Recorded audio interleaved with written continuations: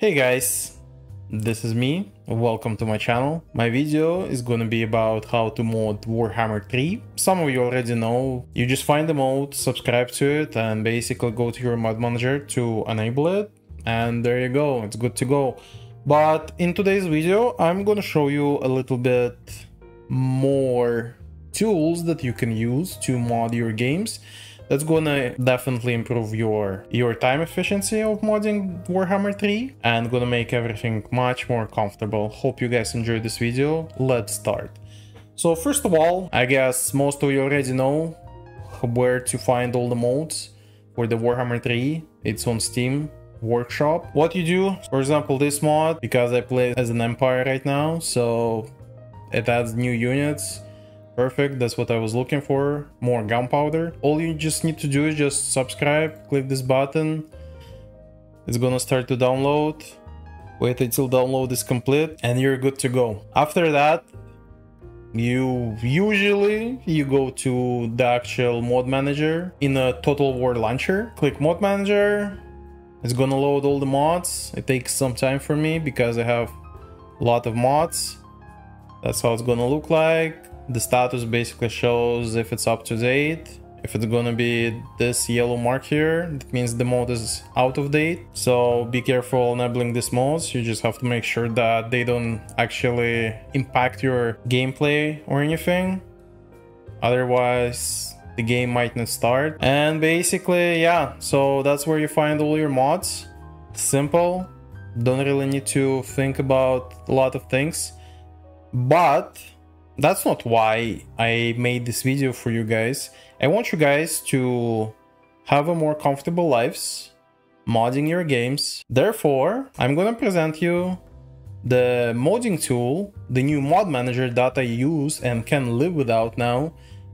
It's called Warhammer 3 Mod Manager. I already did the video about this mod manager, covering all the functions that this mod manager has. But times go on. The mod manager is getting upgraded. There's definitely some new stuff that some of you might be interested in. I'm just gonna cover it quickly, what I covered in my previous video.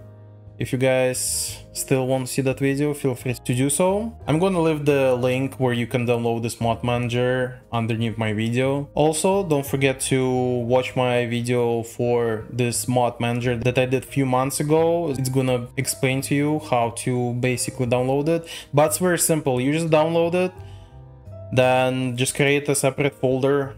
I did it on my desktop.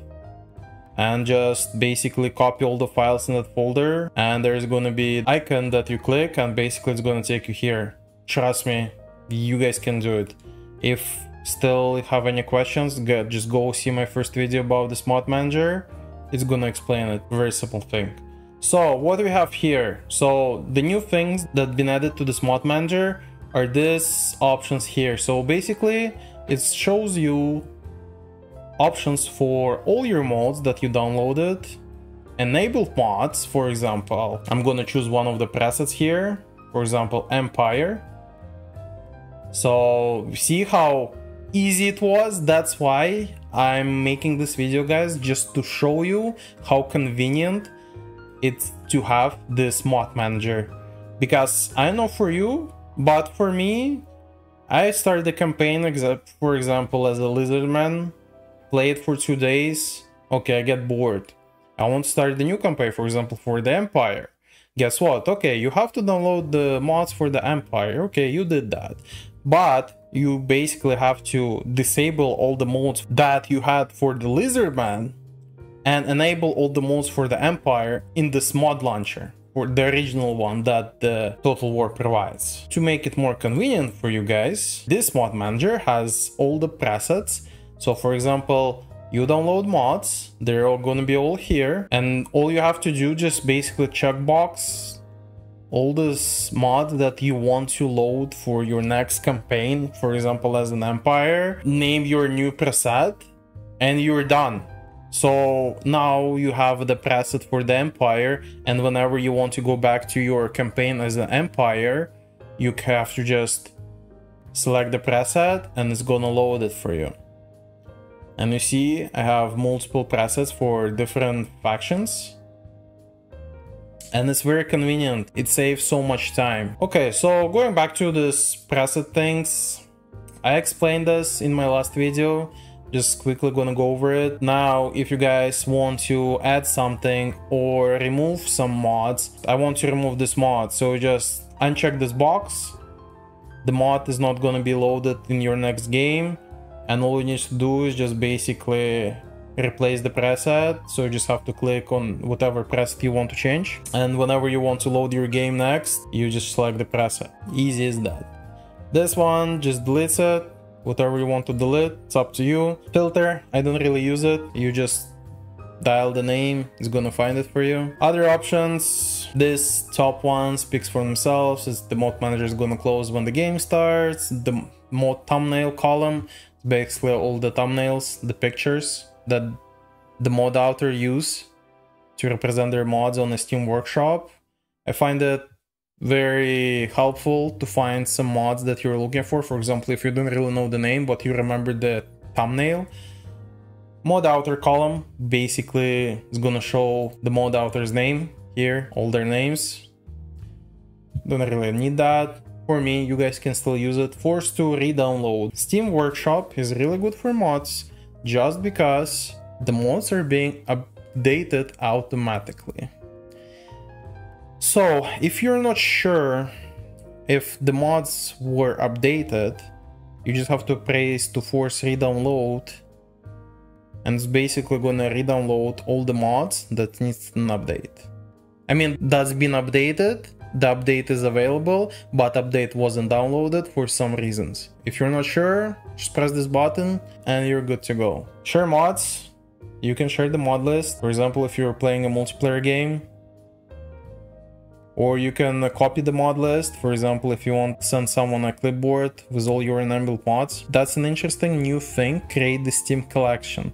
So basically, this allows you to create your, not your own mods, but combine modes together on the Steam workshop, which is a really cool thing. For example, if you found some mods, for example, a bunch of unit mods for a certain faction, that works well together and you want people to have it, like, why not? Like, there's some enjoyers who likes to have a huge roster of units, just like me.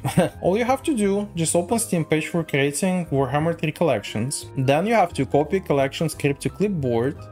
So after you open the Steam page for creating the Warhammer 3 collection, it's gonna take you to this page here.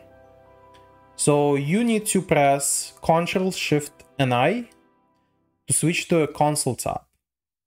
Then on a console tab, you can paste your copied creation script with all the mods, and it's gonna look like this.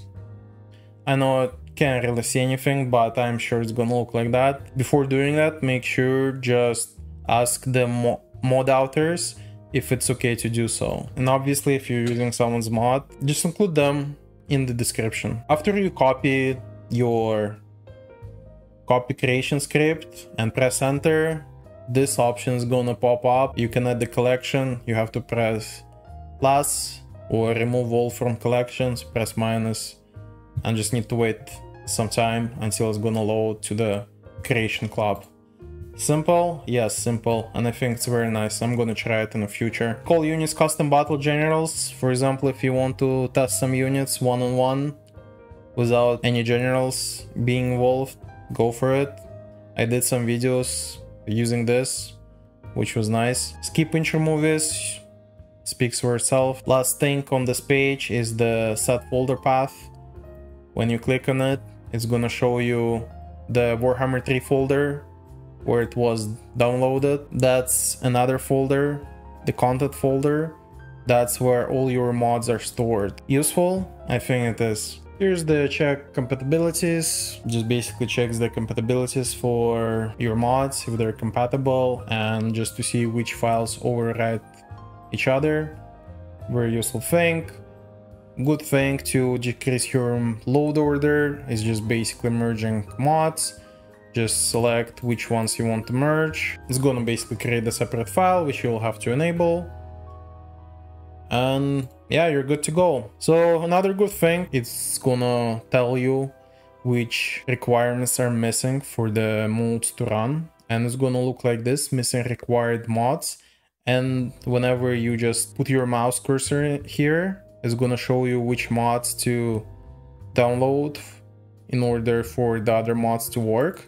You just click on it and this option is gonna pop up. So this mod here, I already have it, and you're gonna have this option here just to enable it.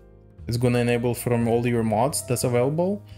And this one here, I haven't subscribed to it in Steam Workshop, and you will have this option here, subscribe and enable, which is very convenient, so you don't need to go looking for some certain mods that you need to download for other mods to work. You just have to basically click there, go here, subscribe and enable, or just enable, and you're good to go. Very convenient. Outdated overwriting packs shows you all the mods that's out of date and which files they overwrite. It's up to you if you want to use those mods. I still use some of them and don't really have a problem. Now, continue option here. If you're just gonna click here, continue, on the continue, it's gonna load your last save game. Here, it's gonna show you all your saves, current saves that you have in your game. And good thing is, another convenient thing. So for example, I had 190 mods.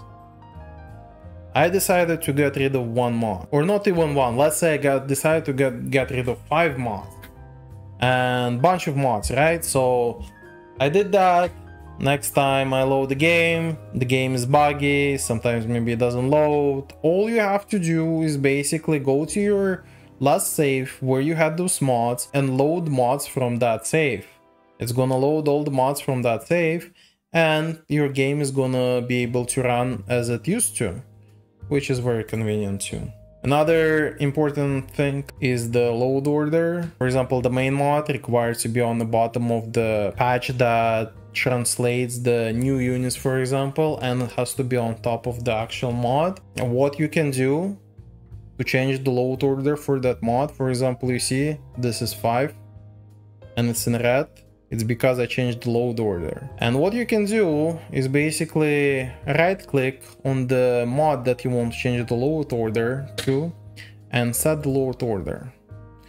You basically just dial here where you want it to be, and then set the load order. It's gonna go there, but you have to know what you're doing. If you're gonna right click again, here you can just go to workshop page, open in Steam. The workshop page is gonna open it on the internet.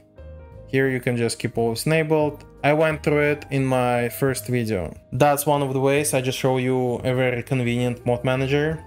Another thing I want to talk about, people who own the Warhammer 3, not on Steam, but either on Epic or Xbox Pass. You can go to Sky Mods for Warhammer 3.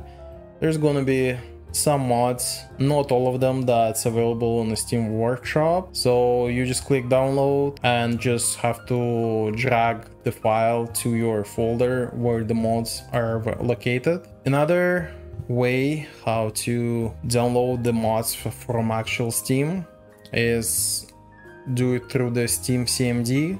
I'm gonna leave all the links below my video. So you go to this page, click here if you own Windows. If you own Linux, there's a way you can do it there. I don't have Linux, so we go with Windows. So click here, it's gonna download the file. Just create a folder. I did it on my desktop. Just double click on the icon. It's gonna take you here. So all you need to do is just to log in using your username and it's good to go. So next thing you need to do is just to go to the Steam Workshop on your internet to find the mod. For example, just using the first mod available here, copy this page. So next you have to go to this website called steamworkshopdownloader.io. Here you just copy paste whatever you copied. Here just press yes. All you need to do is just click here to copy. It's gonna copy this link here automatically. It actually shows you all the thing you need to do.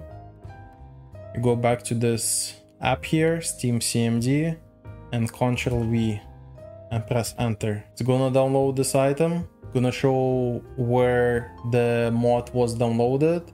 All you have to do is just go to this folder, find it, and put it in your mod folder for the Warhammer 3.